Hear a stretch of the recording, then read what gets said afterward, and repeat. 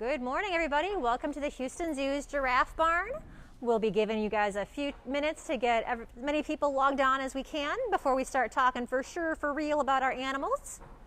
You can see we've got a couple taking up nice little close-ups right here. This pretty girl right in front of us is Camille. And Camille is a 7-year-old female giraffe who's decided she's now done being a star and walking away. And that's okay. And now we've got Gigi coming up close for her chance to be up close and personal with the camera and the Facebook audience. You saying hi, Gigi? Yeah?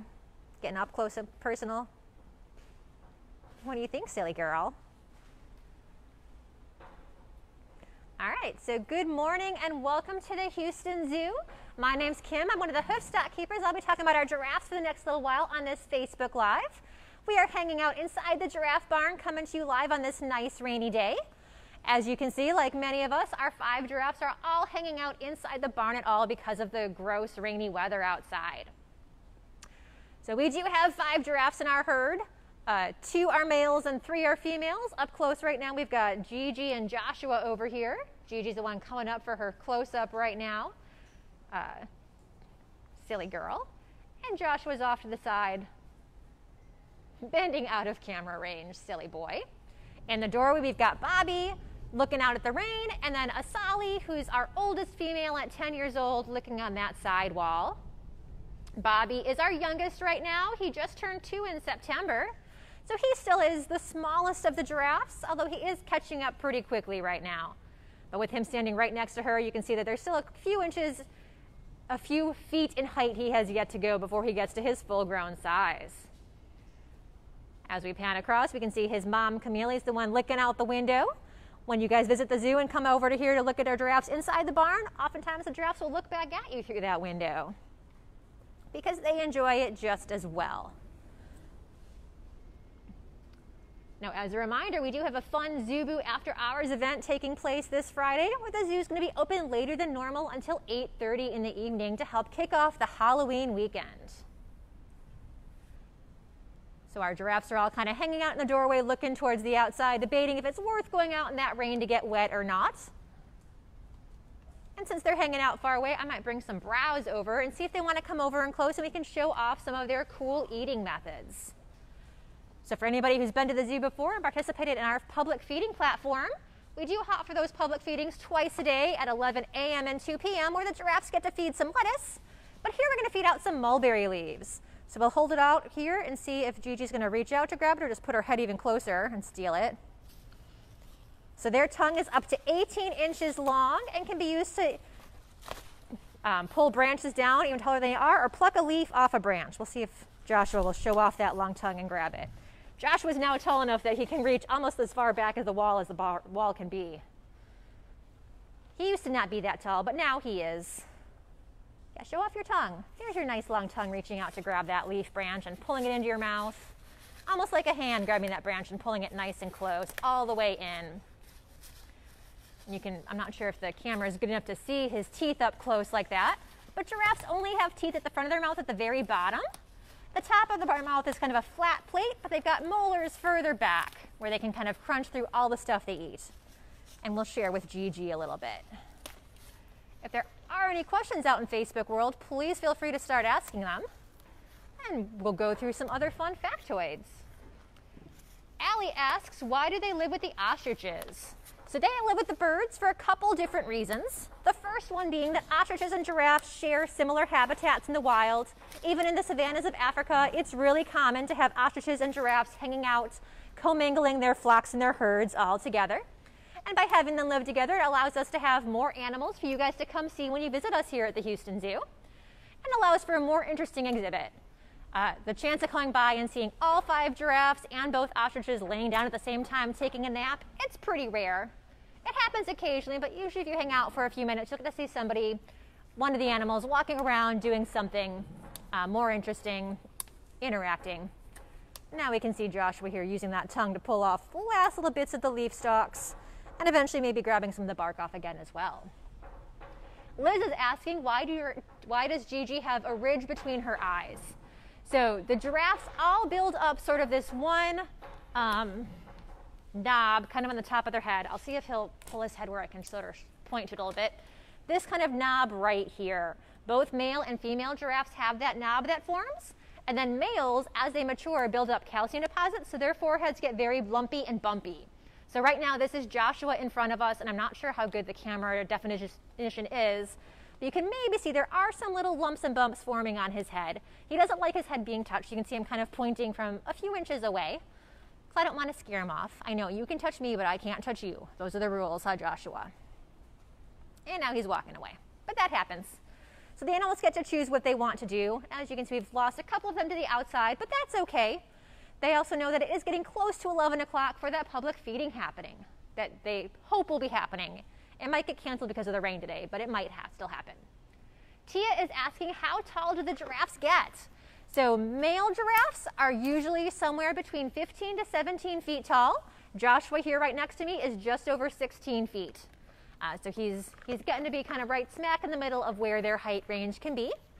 Female giraffes are usually a little bit shorter. They're usually between about 13 to 15 feet tall, but they can be taller as well. So we have one female who's almost 16 feet, so she's a bit on the tall side for a girl, but she still is within range for a giraffe. I know, you're eating all the bark off of this piece of mulberry, huh? Christine is asking, do the ossicones continue to grow?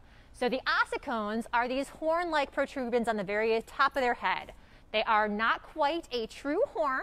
They stay covered in fur their whole lives, and they do eventually reach a stopping point as far as their length goes. Inside that ossicone is some bone that is fused to their skull. So if you ever see a giraffe skull, there's solid bone running all the way up through those horns and those ossicones that are fully attached. Whereas a lot of other horned animals like cows or goats or antelope, the horn is made of more of a keratin-based substance that's only an external thing. Oh, Joshua's coming in for his close-up right now. I know, what do you think about that camera, silly boy?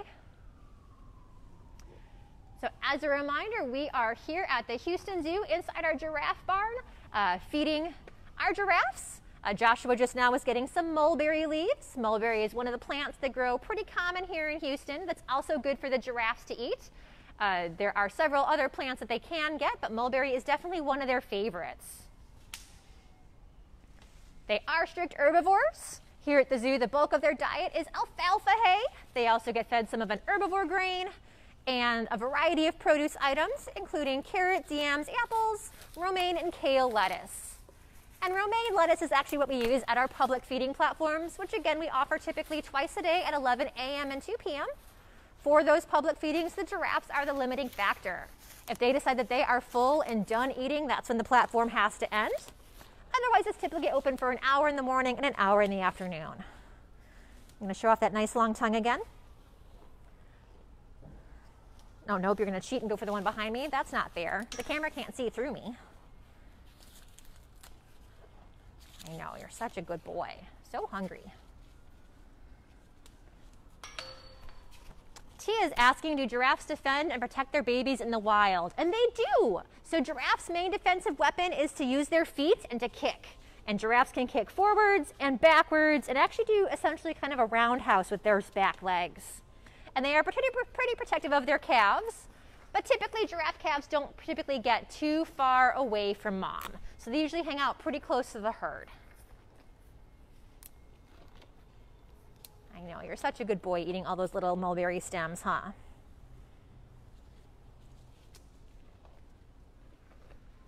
Sarah's asking what a group of giraffes is called.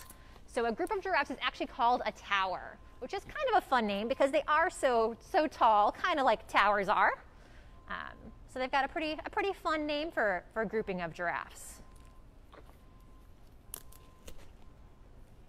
I know, you keep stealing this branch and pulling it almost out of my hands. So they do have a pretty strong grip, as you can maybe sort of tell as he's grabbing and biting off chunks of this branch. He definitely, if I were to let go, would pull this branch totally out of my hands as he raises it up like that. So they do eat all of the branches of the branch as well. Cecilia is asking, are there any breeding recommendations? So giraffes are part of a species survival plan, otherwise known as an SSP, which basically means that there is somebody in the zoo community who plays matchmaker for the animals. They look at the entire captive population across the country.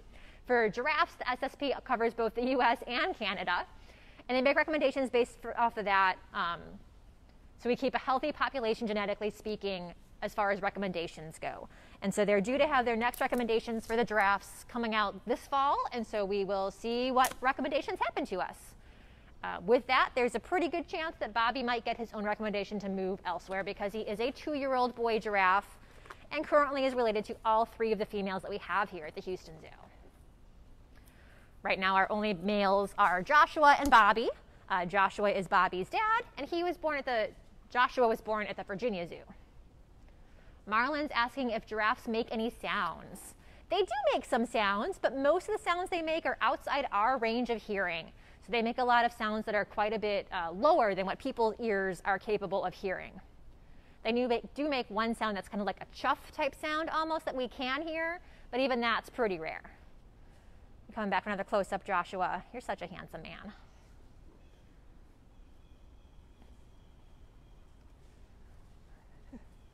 Jackie asks what their lifespan is.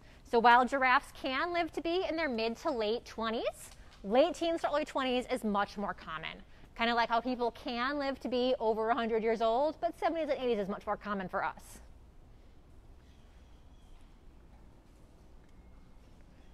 We'll grab some lettuce now to keep Joshua a bit more occupied, similar to what we would be feeding at the public feeding platforms. So they get some romaine, and given the chance, he would eat this whole head of lettuce in about 3 or 4 bites. So we do individual leaves to help kind of slow him down. Otherwise, he would eat it super, super, super fast. Jude's asking, how fast can they run? They can reach speeds up to about 30 to 35 miles an hour. And that's true for both the giraffes and the ostriches who share their habitat with them here at the Houston Zoo. Most of the time, they kind of look like they're more ambling around the yard and moving pretty slow, but they can move quick when they want to. With their nice long legs, they've got a pretty good reach when they're running to reach pretty fast. They also kind of get their neck going with it too, so their whole body sort of does that kind of a motion as they're running. Isn't that right, Joshua? I know, you're such a handsome boy. Joshua is an incredibly food-motivated animal, so he pretty much is always hungry and always willing to eat food, which is great for when we do awesome Facebook Live events bringing our animals here at the zoo to you at home, as well as for our public feeding platforms and when we do behind-the-scenes tours as well.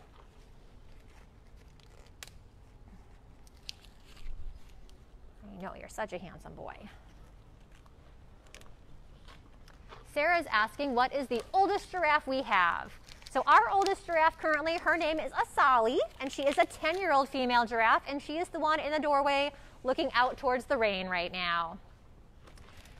At 10 years old, she is almost 16 feet tall, so she's a pretty big girl. She's a bit taller than the average female giraffe, and she weighs close to about 2,000 pounds.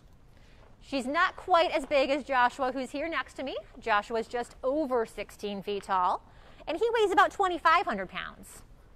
So they're both roughly the size of a small car when you consider their weights. I know, thank you. And Joshua's very much a big believer of he can touch you, but you can't touch him.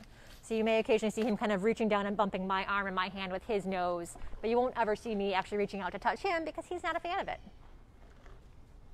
Huh, yeah, that's right. Allie's asking, do they eat any sweeter food? The sweetest foods they really kind of eat are apples, carrots, and sweet potatoes. They don't have huge sweet tooths. We've tried to offer them some other types of fruits and vegetables, and they, for the most part, haven't really enjoyed most of the ones we've tried. So when we've tried things like watermelon and berries, they've not been fans. A couple of them like pumpkin, but not all of them. What other sweet things have we tried? We used to have one that liked banana, but he moved to a different zoo and is no longer here, and the rest of them don't like bananas. We used to have some that like peanut butter. None of our current ones like peanut butter. They do like honey for enrichment, so we'll sometimes give them little bits of honey. But for the most part, they don't have huge sweet tooths. Sweet teeth? Sweet tooths. I don't know what the right way to say that would be. I know. Hello. Thank you. Yeah, you're a handsome man. So my favorite thing about working with the giraffes are how sweet and delicate of eaters they can be. As you can see as we've been feeding them, they tend to be pretty delicate of eaters, and for how big they are, that just sort of, I strike that as impressive, as well as their really, really pretty eyelashes. They're so pretty when you get up close to their eyes. They've got such long lashes and such big eyes. And they're just a pretty and sweet animal. And that's what I enjoy about working with them. So how old is Joshua? Joshua here is about 7 years old. He was born at the Virginia Zoo and moved here when he was not quite 2, so he's been here for a little bit over 5 years at this point. And he's currently our only adult male giraffe. He's also the only giraffe we have at the Houston Zoo that was not born here at the Houston Zoo. The other 4 members of our giraffe herd all were born here. And Joshua moved here as part of that SSP breeding recommendation plan that we were talking about earlier in the Facebook Live. The other male giraffe we have is his son Bobby, who is actually outside right now, whereas Bobby's mom, Camille, is the one looking out the window. Camille seems to be the giraffe that enjoys looking out the window the most. We've got a question about what their hair and fur feels like. And it feels sort of like a, have you ever felt like the bottom's like a push broom, almost like that, but it's a bit softer. Their mane, if they allowed us to touch kind of the mane that goes down their neck, is a bit rougher of fur, but the fur on their face kind of feels fairly soft, but a little bit bristly as well. Liz is asking, how is their eyesight? Their eyesight is fantastic. On a clear day, they can see pretty close to almost a mile away, so they can see really, really well. They've also got pretty good hearing. You can see their ears are pretty much constantly always moving around, checking out all the sounds that they can hear all over the place. And because their eyesight is so good, a lot of other smaller animals kind of rely on giraffes to be the lookout. So if the entire giraffe herd all of a sudden starts running one direction, you better believe that all those smaller antelopes and bird species are also going to be moving that same direction, just on the assumption that the giraffe saw something scary coming up behind them, because they do have such good eyesight. We do thank you for joining us again today for this Facebook Live. Join us next week at Wednesday at 11 a.m. for our next Facebook Live event. Thank you so much and have a great day.